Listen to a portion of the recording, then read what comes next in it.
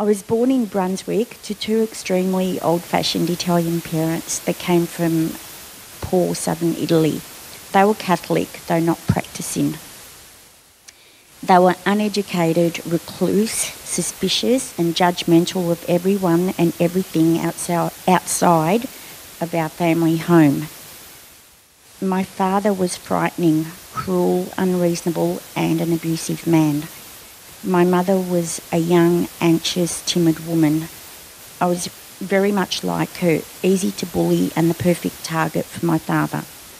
She and I and my two younger siblings lived in fear of him. He had created a loveless, oppressive home, just like the one he grew up in. It was like living in a prison and walking on eggshells. So during those years, just thinking back, it was just, I remember an oppressive fear the whole time. Fear of my father and fear of the dark and fear of things that I didn't even know. Just a general feeling of horrible fear the whole time. And also terrible shame because my parents were different. Not only that they were Italian, but they were different to all the other Italians. They were just so secretive and so... They didn't have anything to do with other people and we couldn't have people over, and Mum was fussy with the OCD and she was always crying and that sort of thing. And the shame I felt that my mother couldn't speak English and I had to translate for her at her doctor's appointments and my doctor's appointments, because I was always in and out of doctors due to a skin disease that I had since I was a toddler, and that was called psoriasis, and that covered me completely, and I felt shame at that because I was different. I looked different because I was covered in a skin disease. I was Italian. My parents were defective. I felt I was defective. And I just didn't want people to know how defective I was inside, and I used to try and cover it up. Okay, back to the notes now. I grew up feeling anxious and afraid, lacking any confidence due to the oppressive environment that I was living in. To make matters worse, I also had a severe form of psoriasis, which I've already explained.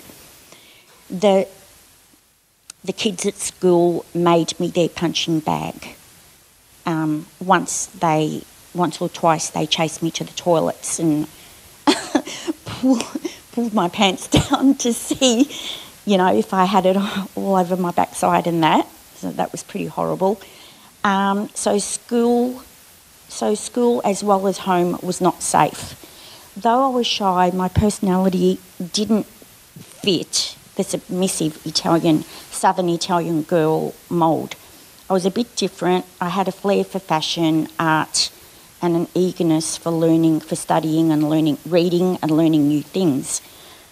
My father, having grown up in harsh, rigid times, was intimidated by this. So though we all suffered, I received the full brunt of the abuse. Is that better?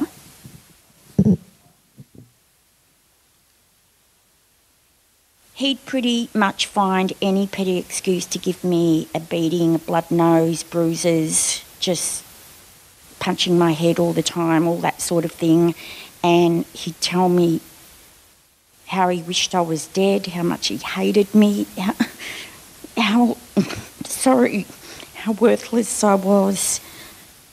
And sorry. And how no one would ever want to marry me because I was ugly and had skin disease and I was just crap. When my mother stood up for me, my siblings and I would watch as she was beaten in fear. So shame and fear was right through my childhood, through most of my teen years when the abuse... Sorry, I didn't mean to cry. was at its peak. I remember not being allowed to sit, thank you, sit with the family at the dinner table. I had to eat sitting at the bench on my own. Sometimes my brother would join me so I wouldn't be alone. I couldn't travel in the family car a lot of the time because I didn't deserve to go in the car, I was told. Dad would drive past me later on in my teens. He'd drive past me walking to work, drive right past me and not even pick me up. And if Dad told a joke or, said something a little bit funny and I laughed, I'd get into trouble and get told, sort of, who said you could laugh, sort of thing. So this is just an example of what life was like. My escape from bullying at school and home came from reading and hiding in the library at school. I consumed books just like I still do. I came across stories about depressed girls, much like myself, girls that would cut their wrists, commit suicide, take drugs. This really struck me. So I made multiple attempts to hurt myself and take my own life, though I don't think I really wanted to die. It was more a cry for help out of pain, frustration, anger, sadness, and stuff like that. The sadness, persistent fear, and constant state of being misunderstood and judged was so heavy and overwhelming. I used to daydream about, as a really young girl and for years and years, about falling down on the ground, fainting or something, or having an accident, and a nice man would come and pick me up and, hold me and carry me and all that sort of thing. And I just kind of yearned for that sort of thing. And I had a couple of nice aunties and uncles that used to stick up for me and try and talk to Dad and, try and talk sense into him and ask him why was he like this toward me. He was too harsh, and I could hear him from the bedroom saying stuff like, awful things like I hate her and she's this and that. And I remember one night just crying and just screaming. I couldn't stop screaming from the crying. I just became hysterical because the pain and fear was just too much. The hate that I felt from him was too much at that time. My sister and I, all we wanted to do was get out of there, but my sister's a year younger than me, and she wanted to leave too, and she asked me not to leave until she was ready to leave. And I said, yeah, I'll wait for you. So I was 18, she was 17, and we left with no warning. We worked together at a factory.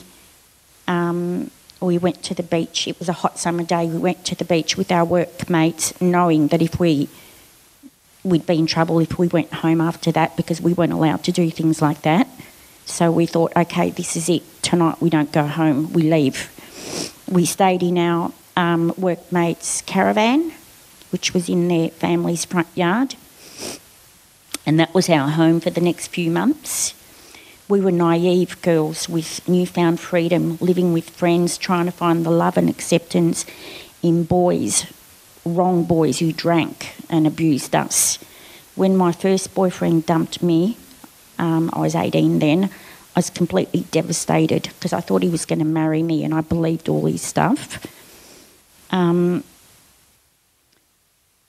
I felt like I was going to burst from the pain and the sorrow. I wanted to hurt myself again, so I did, with a blade to my wrist over an ashtray as my sister watched.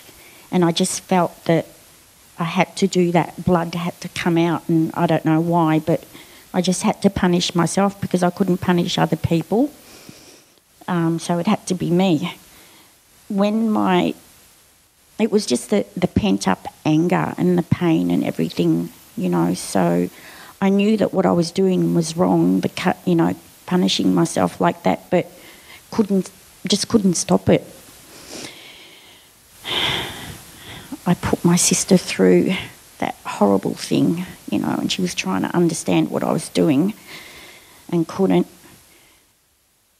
When my ex-boyfriend's parents heard what their son had done to me, they took my sister and I in as kind of stepdaughters, foster kids. All we'd wanted was a family, parents to love us and look after us. We had somewhere to live, but these people used us to do their housework. They were good in some ways, but they used us to do their housework and other stuff. The mother was a jealous lady because her husband, who was the stepfather of my ex-boyfriend, he was a bit perverted. He'd walk around in his underwear and, when we'd say that was weird, he'd say it's natural, it's fine. And he'd molest us and all this type of stuff. All the more the depression and anxiety got worse. I had another boyfriend who dumped me and a few more, one who raped me. Then I hurt myself again, and it was just the same old thing over and over till I was about 19. Then I cut my arms and I went into a psych hospital, which is where I wanted to go because I knew I needed help. And that's where I met Midge, my soon-to-be partner. Midge and I were quite different, but in some ways similar. He was an alcoholic, drug user, and involved in petty crime.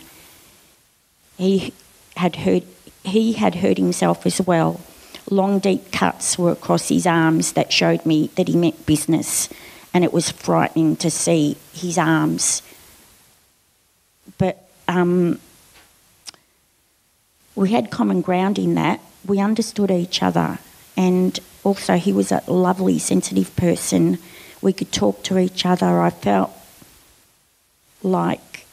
just felt for once, I could talk to someone and he'd listen, and I felt that he cared about me, and we fell in love, moved out. Soon I was pregnant at 19 with my first daughter, Jade. Pretty soon life with him became relentlessly horrendous, though, as the full extent of his drug use, drug and alcohol abuse was evident. He'd inject anything. He was a jockey and had access to horse tranquilizer. He'd inject that. Tried to get me to do some, and I tried once, but I don't have good veins, so that didn't work, thank God. Midge was in and out of jail. Soon he was in jail, and I was for stealing, and I was alone and pregnant. Midge got out of jail when I was in hospital, 4 months later, when I was in hospital having Jade, and that night he was back in jail for being drunk and drugged in someone's backyard. So the new life that I thought we were going to have with our baby was shattered right there. And I'd given up smoking during the pregnancy, and I took it up again the next day. And then things continued on the same way. He'd repeatedly cheat on me with other girls behind my back. At parties, he'd flirt with them in front of me, and all that was just really just made me feel horrible. And also he'd have his mates over in our one-bedroom apartment, and the bedroom and the lounge were just one room with the curtain in between. And he and his friends would be doing all the drugs and having magic mushies, and I'd be trying to breastfeed my new baby. And I'd have to go in the bathroom and do that. He tried to change, but it never lasted. He went in and out of rehab, but never lasted. So after 4 years, I left him. I moved to the Gold Coast and dated my now ex's friend. So that was another new low. He was another alcoholic. Though I didn't think he was as bad as my ex, turned out that he was. I suffered more abuse from him, but the worst was when he molested my daughter, and she was only 5 or 6. It was very difficult to plan my escape from him, as he was extremely violent. But I gained courage and I broke up with him. When I told him, my daughter and I were in the bathroom. He came in, smashed a mirror with the broken shard in front of my daughter, and I slashed his throat and said if he couldn't have me, no one could.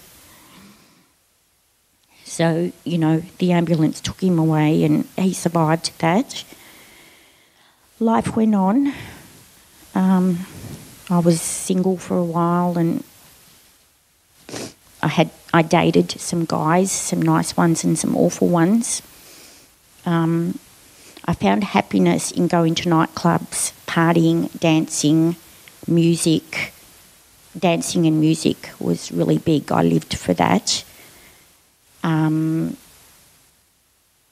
just loved going out with my friends, just having a good time dancing, having a couple of drinks, and a bit of social smoking. But I was still anxious, lacked in confidence, looking for love in all the wrong places, lonely, depressed, and suffering from frequent panic attacks. So I began hypnosis treatment, which my doctor had put me onto. And then I thought that it kind of helped for a while. He put me on medicine too. He said I was depressed and anxious and needed medicine. With the hypnosis, I had no idea that it was something bad and evil. I just want to say that when I first went and saw that psychiatrist, Dr. McElrath, I sat across him at the desk and he talked about, you need hypnosis. And I wasn't a Christian then and I didn't know spiritual things, but I felt that a presence came out of him, like a power that kind of hit me and made me feel floppy, strange, and it was very scary. Nevertheless, I disregarded that and had the hypnosis treatment, had a few sessions. But the fear and the panic continued, especially at night. It just grew. Then I'd have a sense of, at night I'd wake up with the room, feeling that the room was spinning and there was a presence in the room. That's how it felt. But in those days I didn't know about demons and stuff like that. I had constant fear of people and what they'd think of me, fear of being ridiculed, fear that I'd say the wrong thing. I used to go red all the time, so I'd hate talking to people. I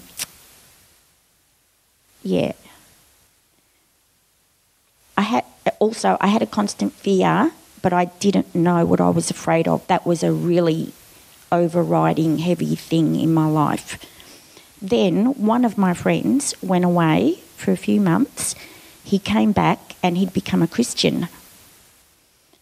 He shared the gospel with me and with Jade, who was then about 9 years old. I didn't know, but behind my back she received Jesus and he baptised her in our pool, and I got annoyed when I found out because I thought he was in some sort of cult. One night he explained to me the importance of being born again, although I thought he was in a cult.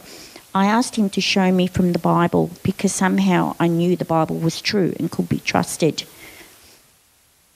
But I'd always believed in God. Since I was a little girl, I'd always prayed to God, always asked him to help me. But it was in a selfish sort of a way. It was just kind of like help me type of thing, just to do what I wanted to do and not to be afraid, and to help me give up my eating disorder, which I had too. I had that for a few years. So each time that I'd have episodes of the eating disorder, I'd feel disgusted with myself and, say, God, I'm so sorry. Please help me not to do this. I don't want to do this. Please help me, and just... that's how life was, So my prayers were like that. But I'd also pray to Mary a little bit. Not that much, but because I was brought up as a Catholic and I'd had a bit of religious instruction, that was all I knew about the Lord. I'd never read the Bible, so except for a couple of times, a couple of years ago, but it didn't, just a couple of random pages, none of it made sense to me. Going back to Brad, I said, prove it to me from the Bible about being born again and what you're saying, that it's true. When I started reading, the words came alive. It was like a light bulb came alight in my head, in my mind, and I wanted to know more, and I kept reading that night. I just kept reading, and it made sense, and I just wanted to know more and more and more. That was when Brad told me, I've been praying for you. I've been praying for you to be saved. And I realised, in hindsight, I realised that for the past 2 months, while he'd been away praying for me, I'd not felt like going to nightclubs anymore. I felt no more joy in that, and no more joy in the things that I'd previously found joy in. And I couldn't understand why, but then when Brad told me he'd been praying, then it started making sense. A couple of weeks later, Brad took me to an evangelistic crusade where Pat Messini, I don't know, was preaching, and I got saved that night with my really, really short dress and very, very short blonde hair, and just I was the odd one out in there, but I got saved and I really meant it. He spoke about sin and repentance, why Jesus came, and it all made sense, and I knew I wanted Jesus. Sorry.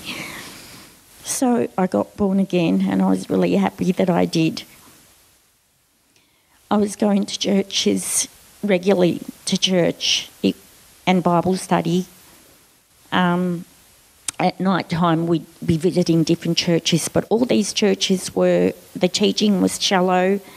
They were word of faith type churches, Pentecostal, name and claim, your healing, your deliverance, all that sort of thing.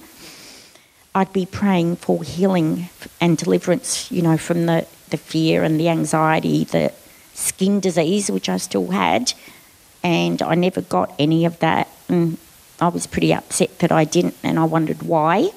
And I was focusing on those things. I wasn't focusing on sin and repentance and stuff, because I only understood sin and repentance a little bit, from when I first got saved, but it wasn't a thing that was really taught in the churches that I went to or Bible study.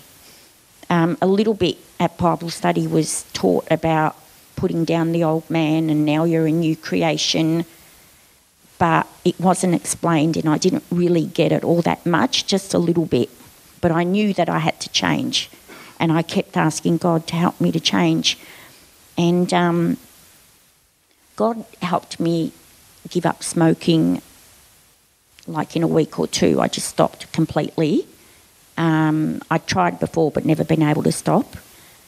The nightclubs and that, they stopped really soon. In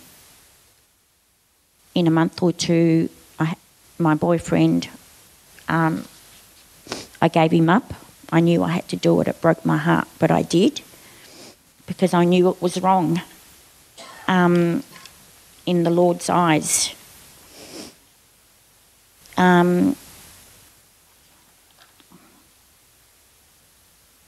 Okay. At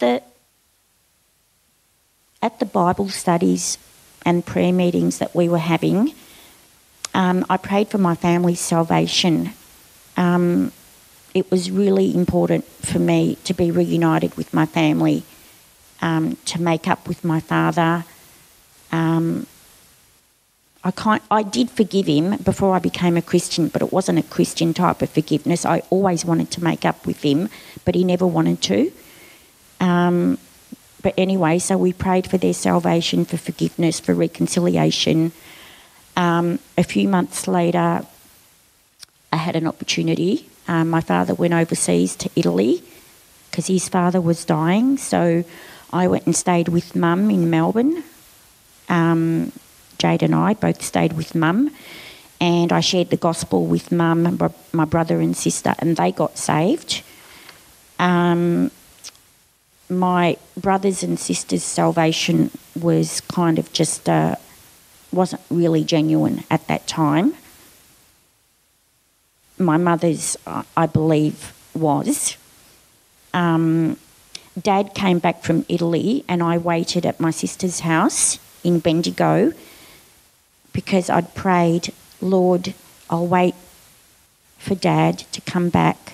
The family were going to talk to Dad. This is what we talked about. And they were going to ask Dad, they were going to say, Nat's been here, and just talk about everything that we'd talked about and about the Christianity and that I'd changed, and would he agree to making up with me? And this time he did. Unbelievable. Answered prayer. It was amazing. Answered prayer.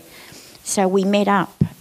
My sister and I met up with Dad a few days later, and he was still judgmental and all that sort of thing, and what have you done, and look at the mess you got yourself into and all the rest. But he did say, come and live back home with us. And I decided to do that because Jade and I had already talked about that, and I'd talked to the Lord about it before, you know, and just had decided, you know, had talked to the Lord and said to the Lord, if you want me to move in with my parents and help them become Christians and find a church and just make, you know, just reconcile properly, let Dad, Mum and Dad ask me to move back in. So I did. Okay, so a couple of months later I moved in with my parents, found a church which was Christian City Church in Keilor. Once again, it was shallow preaching, not much on sin, repentance, putting down the flesh and sanctification. We pretty much all had a good time there. If you had problems, you know, you were told to just go and pray in tongues and that sort of thing. And there were a lot of altar calls and prayer, you know, come to the front for prayer if you've got a need, all that sort of thing. I'd always go to the front for healing, but I'd never fall over backwards unless they pushed me. Because by then I'd worked out, you know, this doesn't line up with what the Bible's saying. So I started to see different things between what they were teaching and what the Bible was saying. And I started to get courage to speak up a little bit, because up until then I didn't really have much courage to speak up.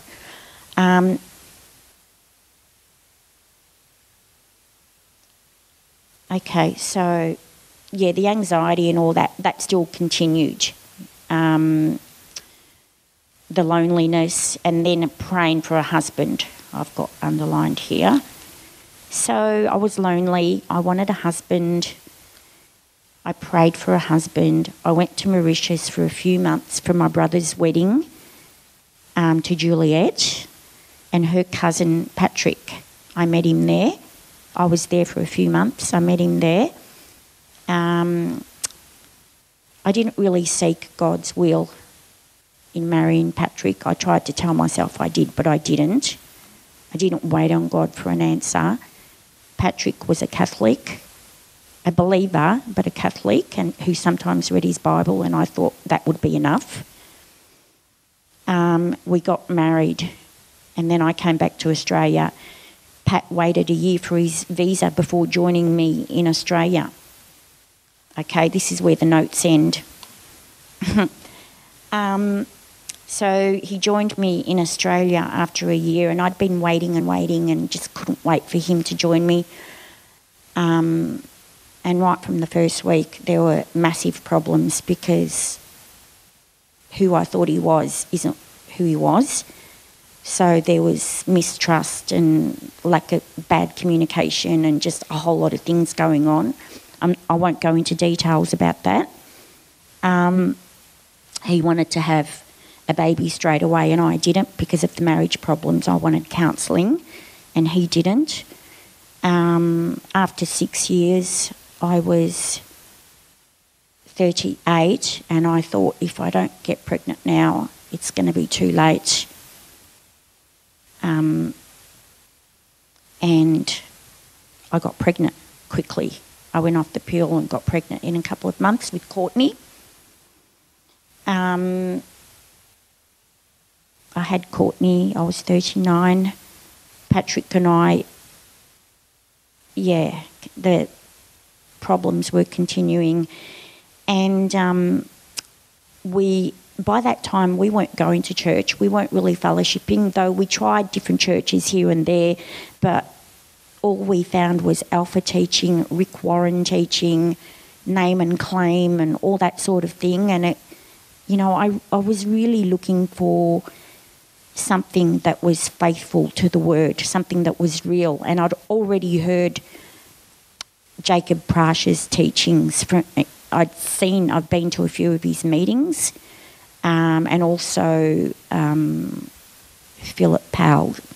I've been to some of his meetings, and I used to receive their newsletters as well as Dave Hunt's books and newsletters. So I got a lot out of that. But no fellowship, no marriage counselling. The marriage went down. It just got worse and worse. I think Courtney was 5 when I left Patrick because I couldn't take it anymore. I was just falling apart. So I left him. I was very frustrated and I felt guilty too for leaving him. And then, wouldn't you know it, I was in relationships again. So back into the old lifestyle. Having panic attacks really bad again. And one lovely lady, Jackie Bell, from the Independent Baptist Church that I'd gone to a few times but left when Rick Warren teaching came in and then the church split, so I left there. She was in touch with me and she used to counsel me and she said, you need to get right with God and you need to try to reconcile your marriage, which I did try to do. And I spoke to Pat, and asked him to come to counselling, but he wouldn't be in it. But I'd go to counselling and, repented and tried to get back on the right track with the Lord.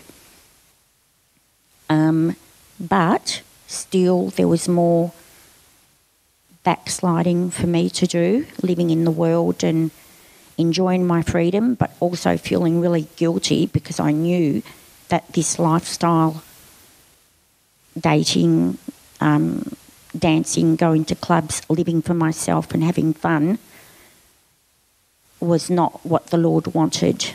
Things got really bad when I had a relationship with this guy for about 3 months and I really loved him, and he dumped me and he went back to England and I was just devastated. The panic attacks and anxiety was really bad. God broke me down and brought me to the end of myself and showed me that you're trying to find happiness in a man loving you. You're trying to take away the loneliness by, looking for a man to love you, people accepting you, people being able to do things and people recognising that you can do things, and you're trying to find self-worth and happiness in that, because I felt like I couldn't do things. I had no skills or talents. I felt like a dud.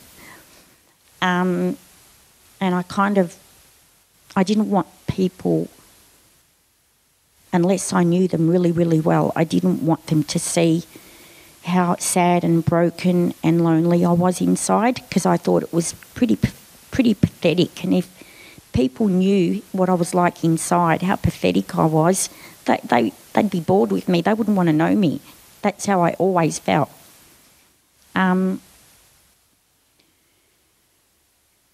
During that time of being broken after that guy left, I dated a little bit more, probably for another month or two, and, you know, did the dancing and the nightclub thing and helped to teach a dance class.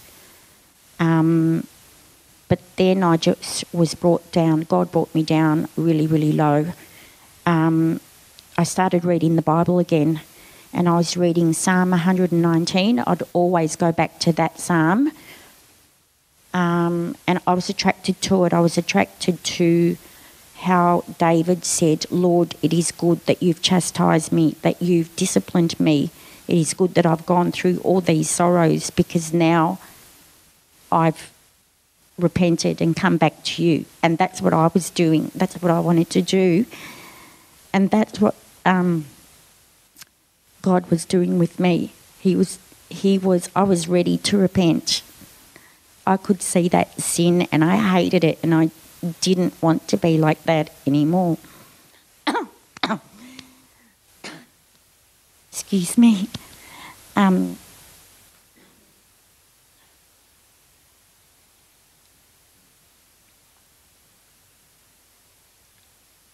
So New Year's Eve 2007 or 2007, I prayed and repented of everything with a new understanding of the Lord and His Word. And I really, really meant it. And ever since then, I've never looked back. I've never, ever gone back into that old way of life, into seeking those pleasures in all wrong people, wrong places. It's only been, since then, the Lord, only Him.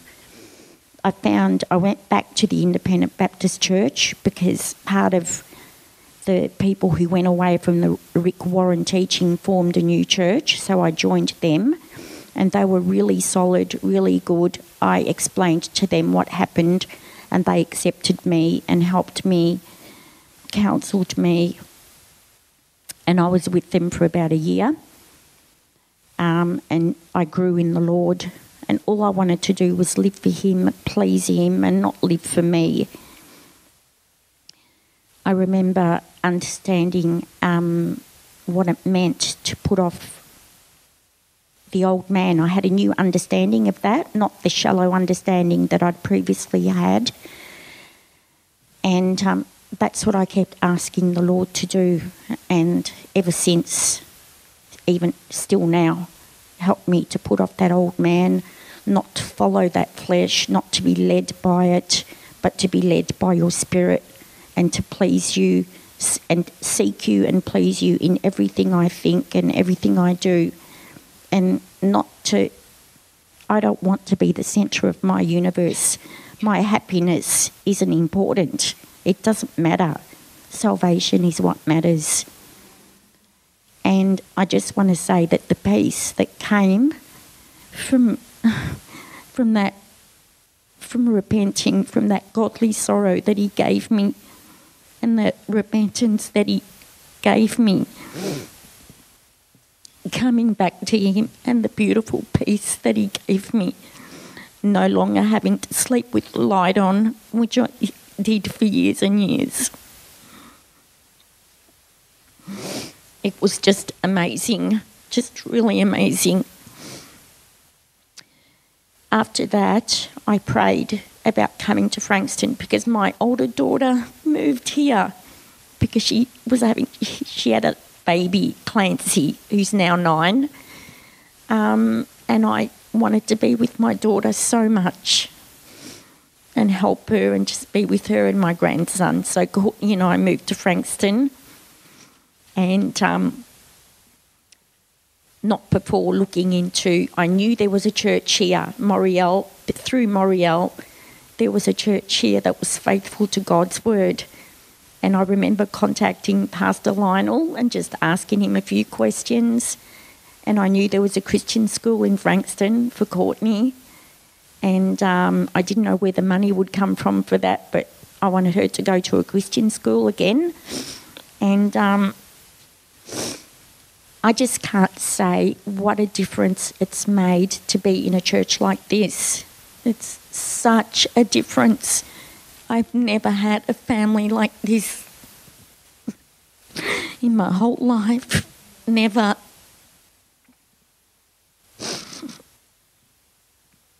People have never loved me and supported me like this, ever. Not even my own family. And people here have allowed me to grow in the Lord and to focus on Him, to be a mother to Jade and to Courtney, to be a rock for Jade and Courtney, because they've been going through a lot of things through the wrong decisions I've made and just through life in general.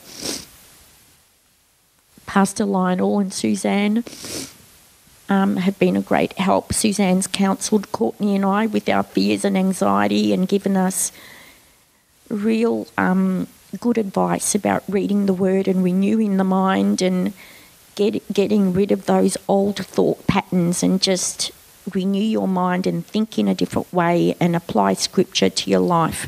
And it really, really makes a difference. It's made a difference to me, and I know it's made a difference to Courtney too. And I've still got a long way to go. I'm still a work in progress. But the Lord has done it. And whatever I go through now, even if it's bad, it's scary, it's bad. Even getting up here today, I hate public speaking, but it's for the Lord and for all you guys, to encourage you guys. It's not about me anymore, you know, focusing on me and, oh, you know, this is scary, or, you know, the Lord is with me and He helps me. He doesn't take the stuff away. I have to go through it, and by going through it I grow and become sharpened in my character and become the person He wants me to be. And He's with me, empowering me. And this is what I've experienced through being through that real repentance, coming back to Him, and being in a church that's faithful to God's word, and being with people who aren't perfect but are loving, supporting Christians. It just makes all the difference in the world.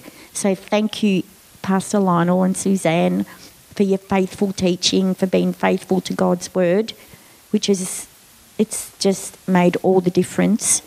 And I've been searching for this all my life. So you guys are my family now. And thank you, everybody here, for your love and support. And most of all praise and thanks and glory to God for how much He loved me and how He kept working on me and kept bringing me back, breaking me more and more each time, but picking me up and bringing me back until I got it. Thank you.